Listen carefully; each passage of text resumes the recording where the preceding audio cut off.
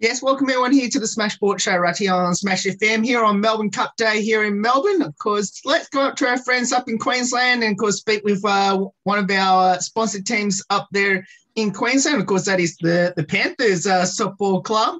Of course, we've got two very special guests joining us right now because they are our ambassadors for this upcoming season. And, of course, that is Amaya and Chelsea. Thanks both for joining us. Thank you for having us. Tell us a bit about how's the season gone so far? You're going away? The season so far is going good for A grade. I think we've won all our games. I think we've only had a couple runs scored against us as well, like so far. So it's looking good.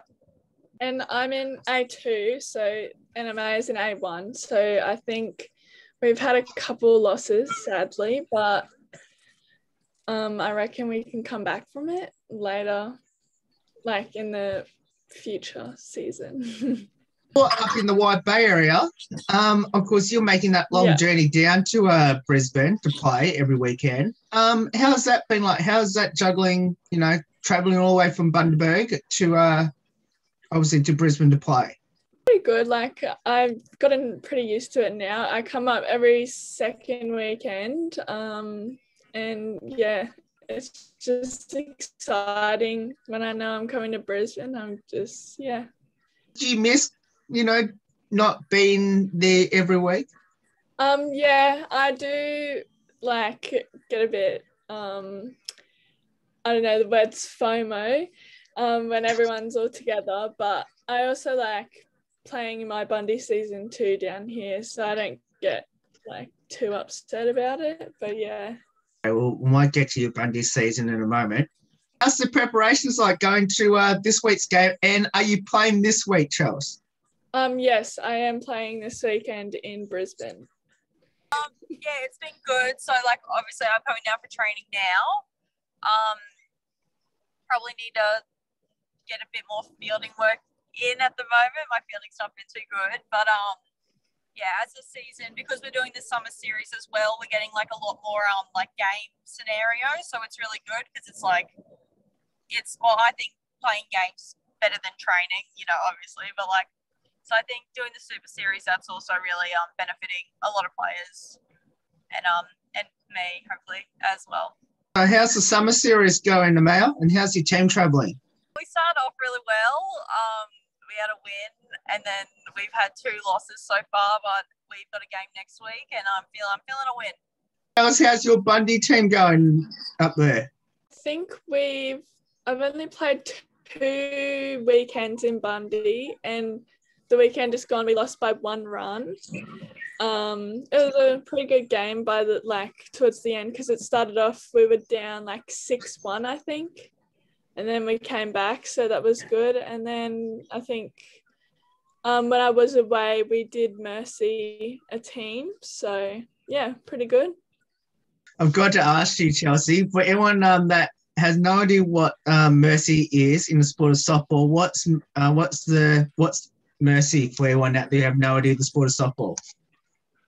So I think after a certain amount of innings, I'm not sure how many it is, but there's the 7 run, which is probably the most common, where if you're 7 runs ahead of the other team, they just call the game because it's not very likely that you'll come back in that situation. I've got to ask this question for both of you. What's the expectations for the defending champs? We want to win. We have to win again. Another win, another W. Yeah, always. I just said that's the only option. Winning is the only option. I know both of you were involved in state championships in the last month or so. How did your respective state champs team go throughout, obviously, the last 2 or 3 weeks that it was on? So I was in Brisbane Red. We ended up coming second overall. We were in there's 2 groups for state champs, and we were in the top one, A grade, and I think the girls played really well. I reckon we had a lot of good hits, and our pitchers did really well as well. But came away with second place, so a bit iffy, but yeah, it was good. It was a good tournament, I reckon. I played for Hervey Bay and we were in the Division 2 and I think we came 5th. So it wasn't the greatest tournament, but it was still fun. So Chelsea, how difficult was it to play against your Queensland teammate slash one of our other ambassadors who played for the opposition in Soraya in that state champs? Well, in that particular state champs, Soraya was in the Division 1. Okay. So I didn't get to play her, but for under 18s I did. And yeah, it's always fun to play against the other oppositions and you get that like competitive playing against mates. And yeah. Amaya, you mentioned that you came second. Now, obviously, funny enough, I had Redlands on the show, which is the team that beat you in the grand final in the A1. I guess tell us a bit about the grand final and when did you think you had them? I was very confident going into it that we were going to win. Like I thought we were going to come back. They were batting really well, but I thought we were going to hold them out. And I think they had one of the girls, Becky. She hit like just this absolute bomb, and I think that. And then we were down 3-0 in like the second innings, and I was like, no, I'll be right. And then the innings after that, we were down 10-0, and I'm like, oh, I don't know how our chances are going now. They chances might be low that we're going to make a comeback. But very confident going into the game. Walked out with a bruised ego, but it's okay. It's okay. What did you learn from that grand final loss to hopefully get a revenge on them next time? Yeah, I think definitely like keeping up the like positive attitude, because as soon as that big like that auto got hit, everyone just we're like, oh, we're not going to come back from 3-0. And then when it was 10-0, we're like, okay, we're definitely not coming back from 10-0. But I think definitely just gotta stay positive and keep your head up and don't drop. Keep supporting your teammates as well, because I think everyone was getting a bit angsty, so we were making errors and it just wasn't. But definitely got to fight through to the end, I reckon. Chelsea, you mentioned that you played for Hervey Bay, which I know, living in Hervey Bay, used to live in Hervey Bay, that Hervey Bay and Bundaberg are fiercest rivals in any sport in that wide Bay Fraser Coast region. Was it difficult to play for Hervey Bay? I've played for Hervey Bay for a couple of seasons now, just because our Bundaberg season and Hervey Bay season kind of combined into Hervey Bay. But it's actually, we've made a new association now, and it's Coral Coast Softball Association. So now it's pretty much like Bundaberg players, and yeah. But no, it's always good playing for Hervey Bay. Got those Hervey Bay players too, so yeah. I know that both of you got selected in the Queensland team for Nationals in 2022, whenever that would be at this stage. How good was it to see your names on that list? Yeah, so I made the 23 squad. So it was I was really happy, obviously, to be a part of it, because it's always good to make the teams. But I'm looking. Hopefully, we get a tournament in and some trainings, because last year, obviously, because of COVID and everything. But hopefully we have a tournament and see how it goes. But very exciting. Yeah, I was excited too. I'm probably one of the younger ones, so I'm excited to get some experience, even if it's just the trainings with the girls. And then hopefully if I was to make the team and then Nationals would go ahead, like it would just be a really good experience with all of the older ones who can teach me some stuff. How good is to be selected on the 23s team together? I think we're going to have a lot of fun. Yeah. we've got quite a few of the Panthers girls. In the team and even the other girls in the team. I think everyone gets along really well because we've all been playing together for all these years. But I'm looking forward to it. It's going to be good fun. Definitely it's good to play in Brisbane as well because, as Maya said, there are a lot of Panthers girls in it. So I'll be comfortable and it'll be fun. We'll get along pretty good. So, yeah. I'm assuming both you weren't surprised that you got selected, or were you surprised that you got selected? Didn't have the best tournament, so I was a bit like, oh, like fingers, like there was a lot of fingers crossed that my name was going to be on that list, but yeah, happy that it ended up.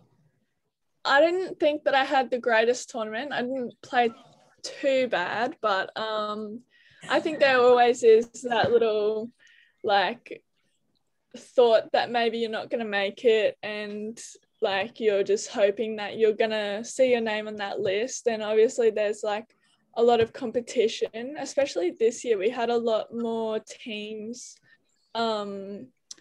in especially like the Division 2, because like Redlands and Redcliffe and all that put in 2 teams, so there was definitely more competition there this year. But yeah, why did both of you think that you had terrible state champs? And I don't think I had a terrible state champs. I think I don't know, it wasn't terrible, but I feel like I could have done better.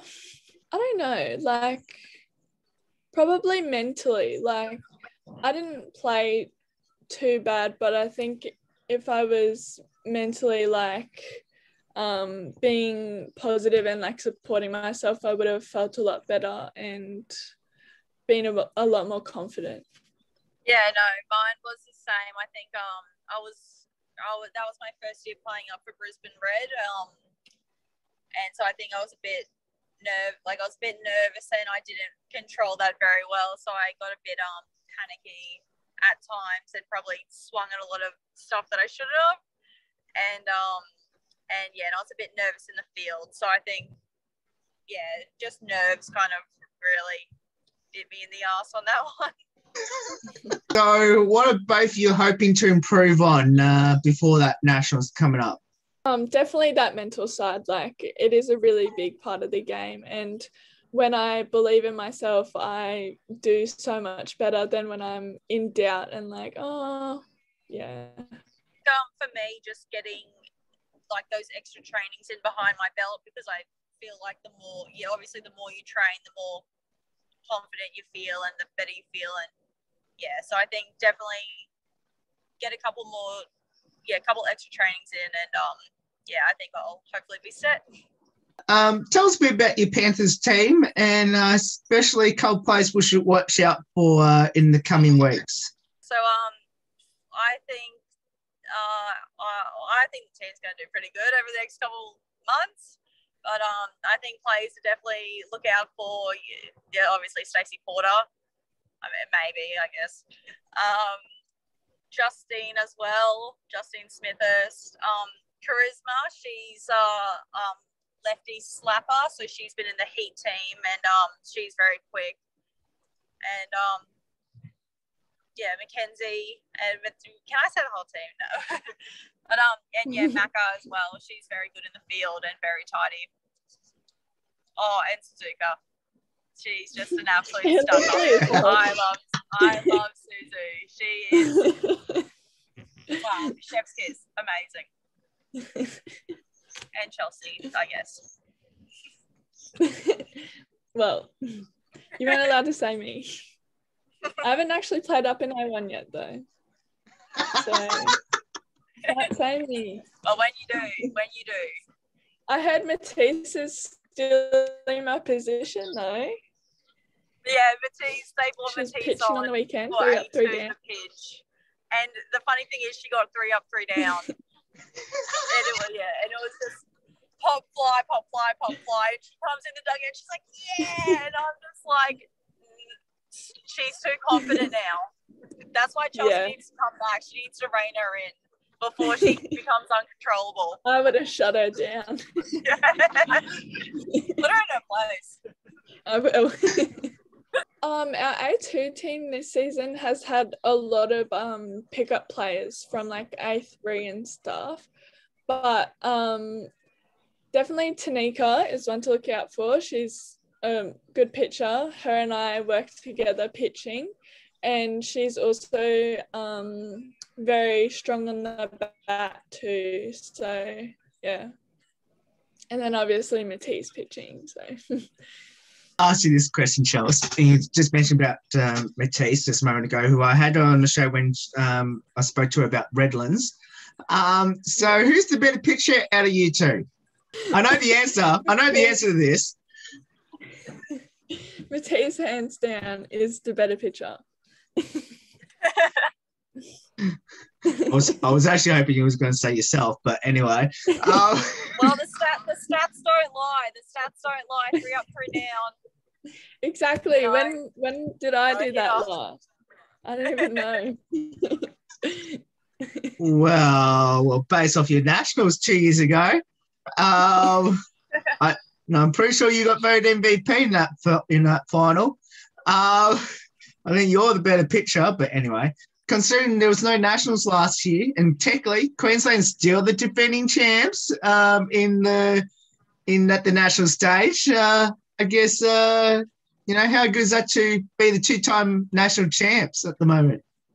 Pretty good. Yeah. I just really want to play nationals again. It's been pretty hard, like, not playing nationals, to be honest. Like, I don't know,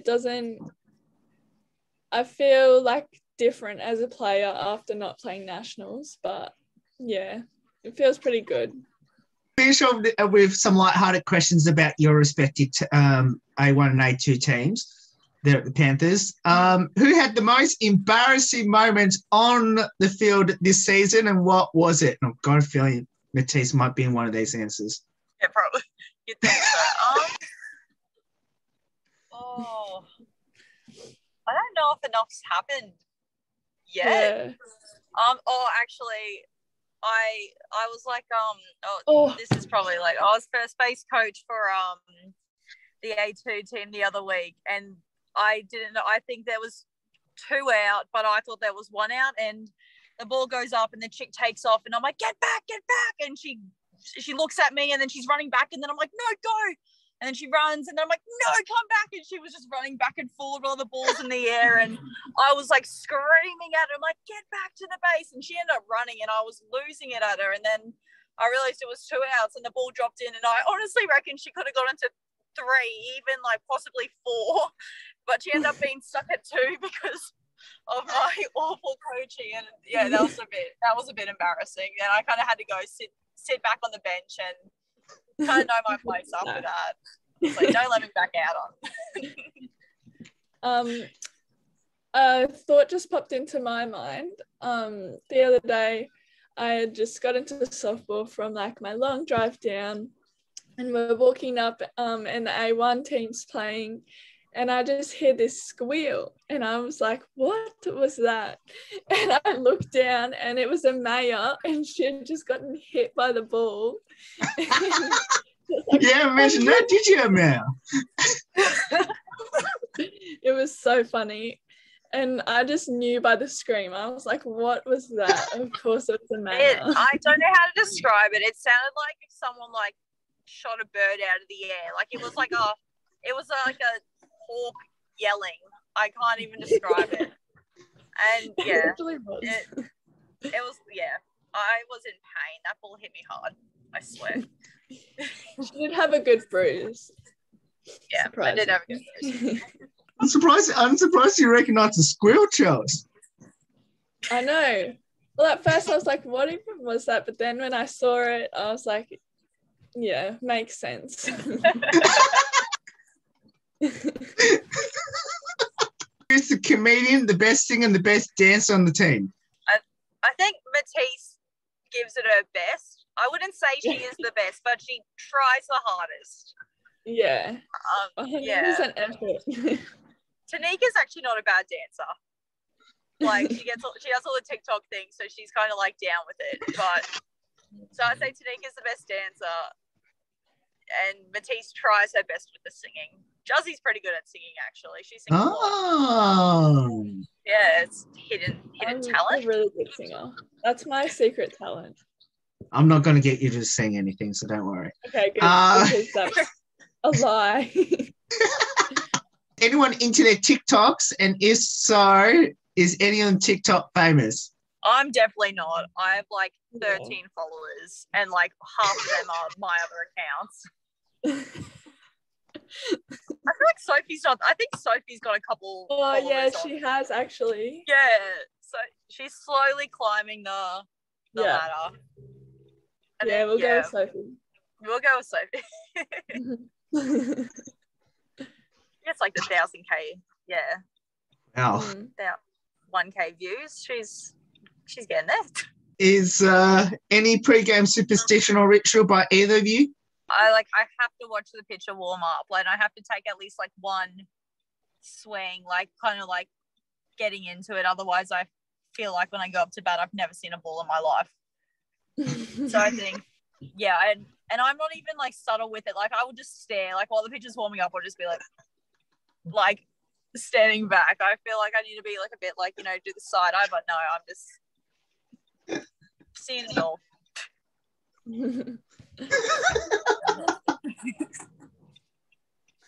I don't think I have a pre-game superstition, but I am very superstitious during the game. So if we go around like high-fiving each other, you have to do that order every time, and just like everything that you do in the game, it has to be the same. So yeah, unless you're doing bad, then you got to change something. But yeah. Which is how special is to be part of the Smash FM family as ambassadors. Yeah, I'm pretty excited. I think it'll be good to kind of, I don't know, just be a part of the family. And we're still waiting on our caps actually, but it's coming. It's coming. Okay, good. No, I'm very grateful to be a part of it. I think like I have so much fun every time we get to come onto these, and just love the environment and everything's so like happy, and I feel like I'm the number one fan on Instagram. You are. I am. Oh my gosh. You know what I found in my calendar the other day? I was going to text you, Will, but it was the 10-year anniversary of Smash FM. It was in my calendar, came up like as a notification.